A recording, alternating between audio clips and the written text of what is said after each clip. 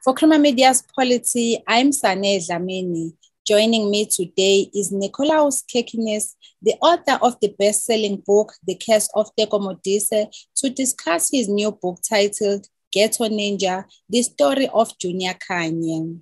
Nikolaos, the book relates the story of Junior Khanye, who used to play for Kaizer Chiefs Football Club. Can you give us some insight into his life growing up in Daveyton? And tell us a bit about his love for karate before he discovered football. Yeah, so Daveyton's a really interesting place in South Africa.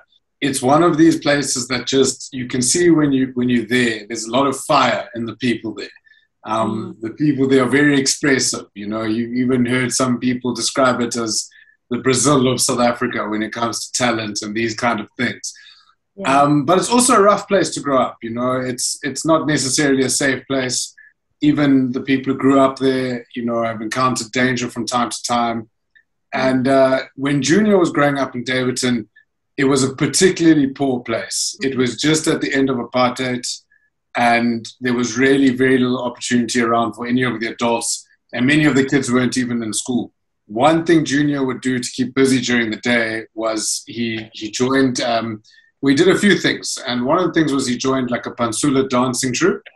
But another thing he did was, when they used to be looked after by the local community gogo there, she used to put on SABC for them. And SABC back in the day used to play kung fu movies a lot. They used to often play these like karate movies.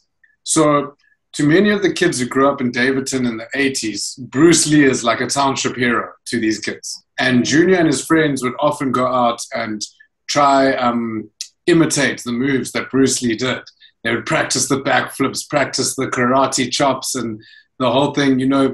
There was something special about Bruce Lee. He defeated his opponents with athleticism and attitude. And that's what the Daveyton boys wanted to do. They wanted to be like that. And they translated that style and that attitude, they translated it to the football field. And can you briefly tell us how he got the name Ninja? Him and the other boys would go around practicing these kung fu moves. And then one day a local scout was driving around and he was selecting young boys for his team, just a local team in Daveyton. And he saw Junior doing a somersault and he said, "No, okay, this kid's athletic." And he said, come play for my team. And Junior said, "No, I'm not interested in soccer. I don't want to play soccer." And then this guy looked at him. He said, "Oh, okay, you think you're some kind of ghetto ninja." And he called him that. And the name just stuck. He actually made Junior play goalkeeper first then because of that. Because Junior said, "No, I can't play football." So he said, "Okay, that's fine. You stand in between the sticks and you like karate chop the ball away with your hands. That's how you can play." So he started playing as goalkeeper. And the first guy who ever scouted him called him a ghetto ninja, like kind of as an insult, but it became this driving force, this moxie for Junior. And his parents, especially his father, when I read the book, kept on emphasizing that he had to get an education despite his love for football. Tell us about the offer now that his parents declined from SuperSport United in 2002. For Junior's parents, education was very important, and it was for a very simple reason that at the time Junior's father was growing up, and before then, they were part of the first families that helped establish Daveyton and establish Itwatwa right next to Daveyton. Before where there's Itwatwa now, there was nothing. And when these guys were growing up there were also very many talented people there. Just like Junior, many talented footballers, many talented singers, many talented runners, there was lots of talent. But none of those people ever got an opportunity, largely because of the apartheid system. Junior's father had been in this place where he had seen that you can have all the talent in the world, but if the right person doesn't watch you play, you would have wasted your whole life. So he said, nothing's guaranteed. Your success is not guaranteed. Get the education first. That's more important because no one can take that away from you. But obviously it's very hard to tell that to a young boy who has ambitions of being a footballer. You're not going to get him to sit down in front of science homework when all he can think about is football. He was always in this battle against his parents, and his dad never really wanted him to play football. And Junior later on in life would reflect and think that maybe his dad was right, because through Junior's career, a lot of tragedies happened to him. A lot of very deeply tragic moments happened to him and his family. from an outsider's perspective, I wouldn't say it had anything to do with football. But for Junior, sometimes I think it does feel like it had something to do with football, that maybe if he had listened to his dad all those years ago, he wouldn't have suffered all the tragedies that he did. After he was brought to Kaizer Chiefs development, he was fired because of his behavior there.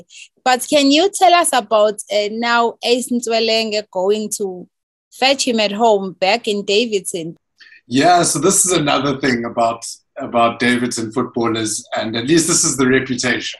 For how talented they are, they're equal parts naughty, you know?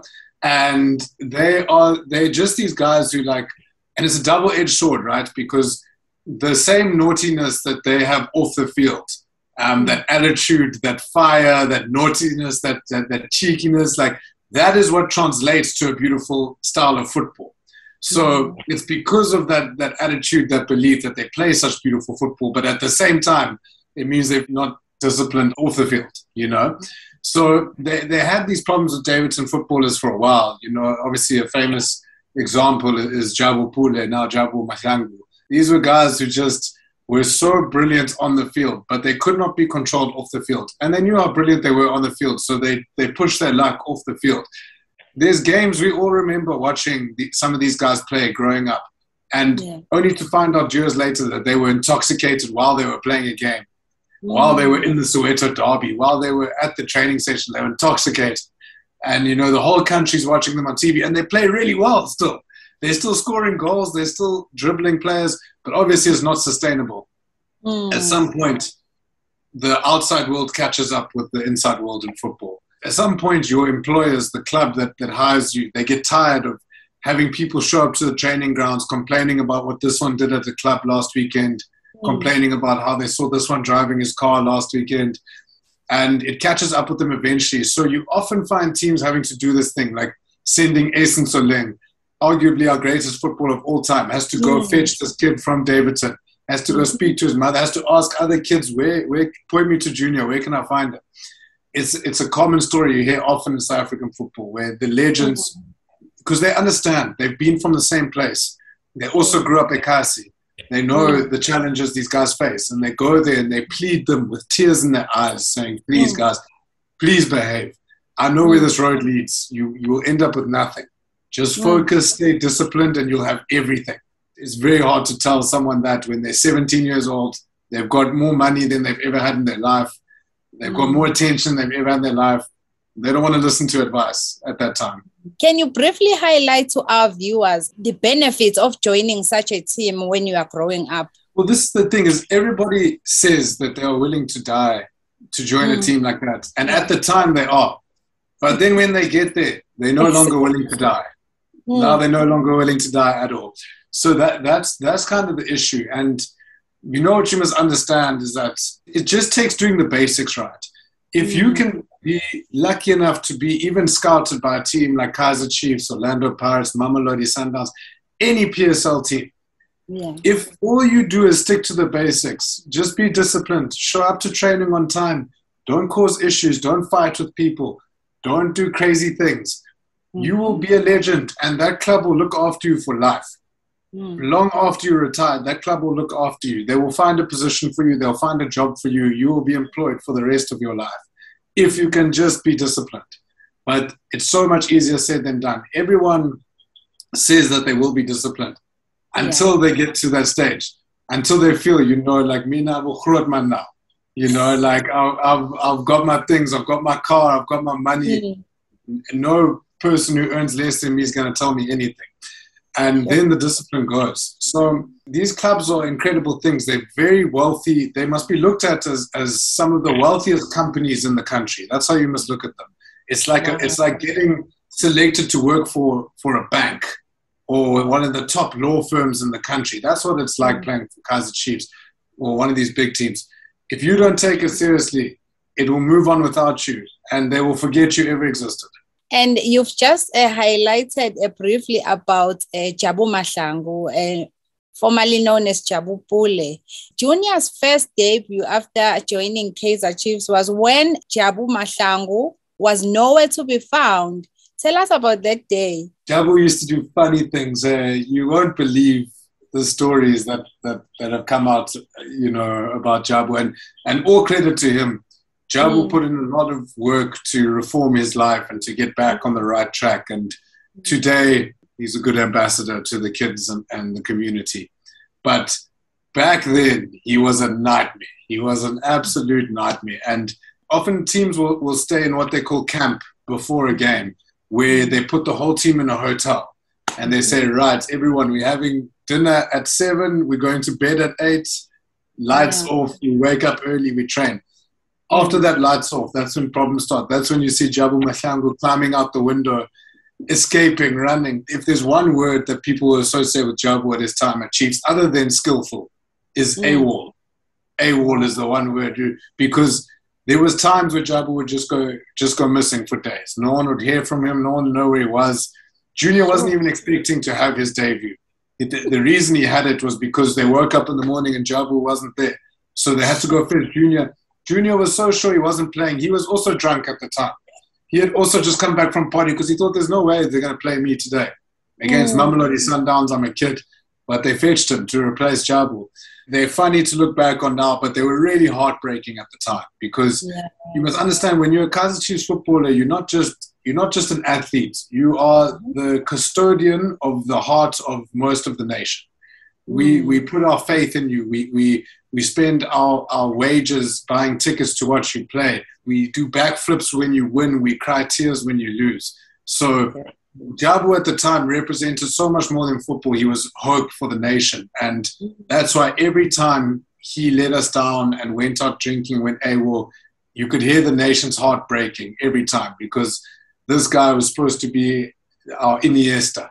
He was supposed to be playing for Barcelona or Manchester United or one of those teams. Junior's fame now landed him in trouble on some occasions, but there's this one incident in the book which involves a lady by the name of Nomsa, and he was almost killed there. Can you briefly share that? Yeah, so Junior, you know, as he's getting more famous and he's getting this, his attitude is getting really big, you know, and when Junior walks into a club, people make him feel like he's a king at this time, you know.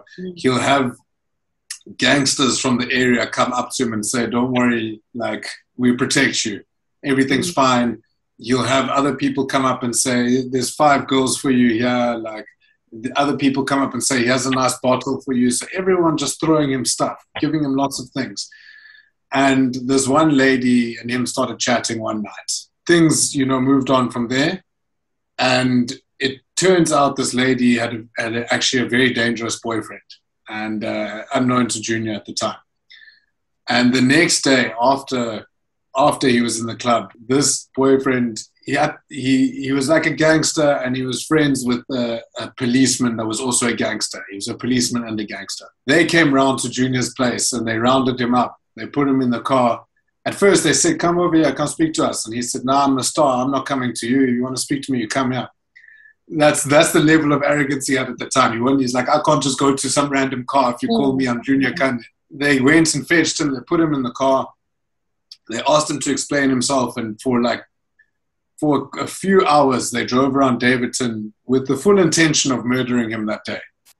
And through the time in the car, Junior slowly managed to talk his way out of it. There was about 4 guys in the car. Only the driver was the boyfriend of the woman. Junior convinced the 3 others that he wasn't in the wrong, that she was in the wrong.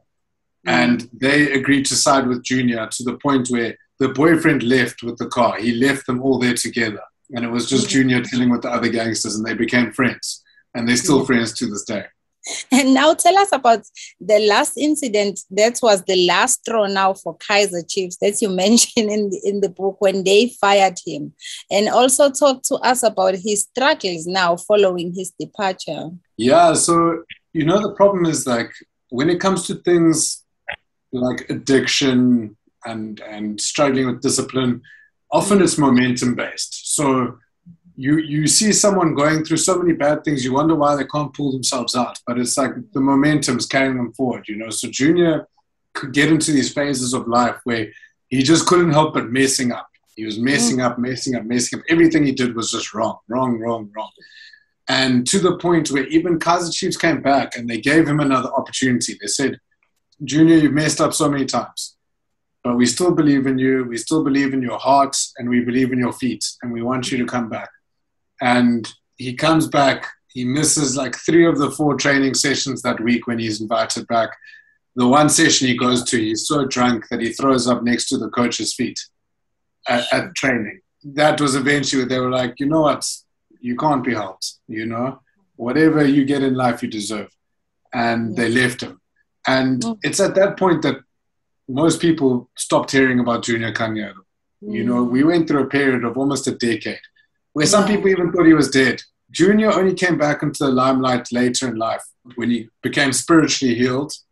And he found purpose, and he started a new career as an actor and as a pundit.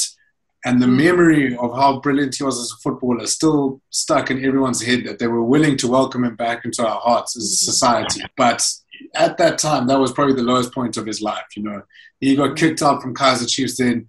And Junior has gone from being rich to living in dire poverty about 3 times in his life, where he's had money and dire poverty. Money, dire poverty. When I say dire poverty, I mean going 2-3 days without eating a thing.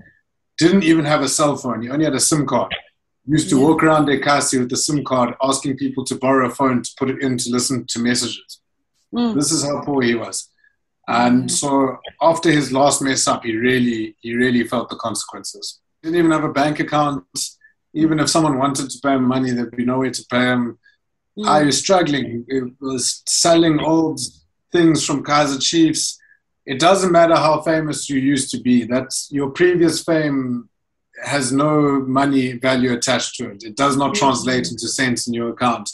And especially in South Africa, it is possible to be very famous one day and be on the street the next day.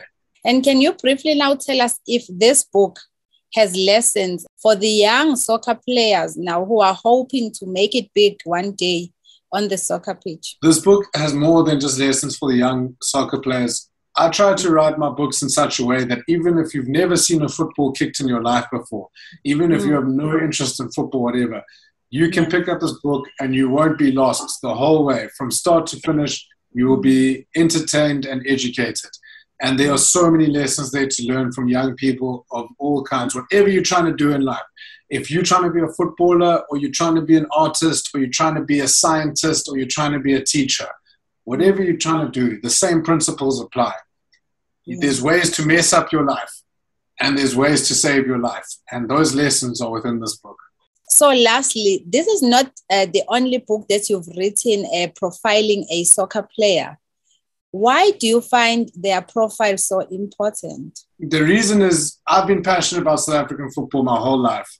I've got a Kaizer Chiefs tattoo on my forearm here. I've never supported Manchester, Liverpool, When I was young, my dad said to me, "You're born in South Africa. You're not born in Chelsea. You weren't born in London, so you support a South African team. And you stick with it through thick and thin. And if you can stay loyal to this team, it'll teach you something about life and about supporting something through the highs and the lows." And growing up a very passionate South African football supporter, we never had books to read. There was no books on South African football. Once they wrote a really boring book on Lucas Radebe and Mark Fish. But it was some English guy wrote it, and I tried to read it 3 times. It's really boring. We didn't have South African writers telling South African stories.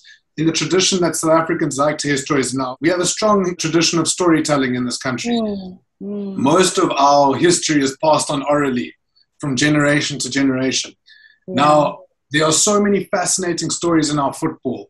If you had to read just some of the stories in our football, you would think it's like a Hollywood movie, you know? But these stories are only ever known to those that are lucky enough to hear them. So unless we start writing them down, they will die with the legends that tell them, unfortunately. So it was very important to me that we started getting books about South African football on the shelves, and we started getting a young generation of South African kids who have fallen out of love with reading. We start giving them books that excite them, that they can be really fired up to wake up and read and finish. That was my goal. That was Nikolaos in conversation with Polity about his book titled Ghetto Ninja, The Story of Junior Khanye.